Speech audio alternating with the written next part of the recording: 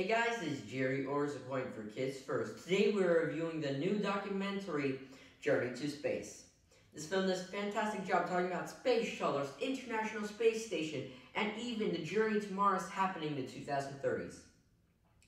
This film takes place from the 1970s to present today as they talk about the space shuttles, why they were built, what their purpose is, the International Space Station, why it was built, how old it is, what it is made of, how it works, and a whole bunch of other cool things.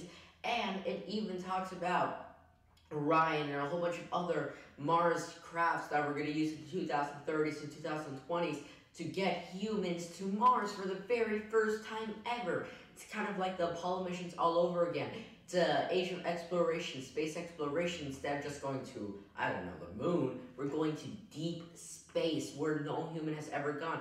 We're going to land on Mars, and humans are going to live there for months at a time. It's going to be truly amazing to see that, and it's very interesting to watch this film and look at all the technologies they're using and how so much has changed, how so much hasn't changed.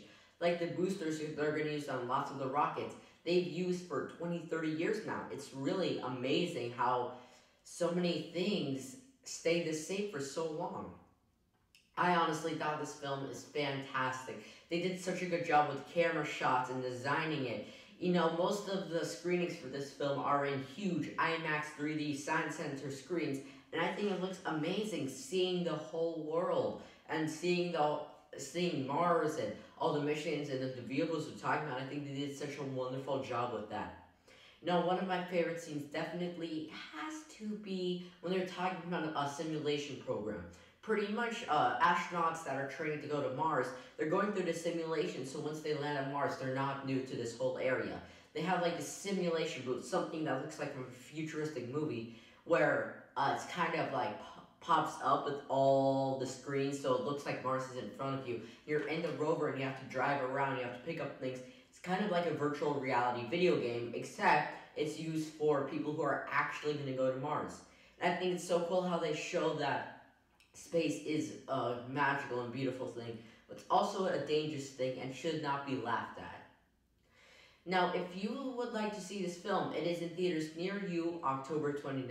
I also recommended it to ages really 4 to 18. I just think 1 through 3-year-olds wouldn't enjoy it as much. I gave it 5 out of 5 stars. Definitely check out this film if you are a NASA buff or if you love space in general, because this is the film for you. And if you don't, I still think this film would be very educational and very cool. It's kind of like how they're talking about before the moon missions, how people are going to go to the moon, and then how it's a new age of exploration. It's kind of like that, but for 2015 and for 2020 and 30, how we're going to try to get to Mars. And further than that, we're going to try to capture asteroids and so many things from futuristic films we thought we wouldn't achieve for hundreds and hundreds of years.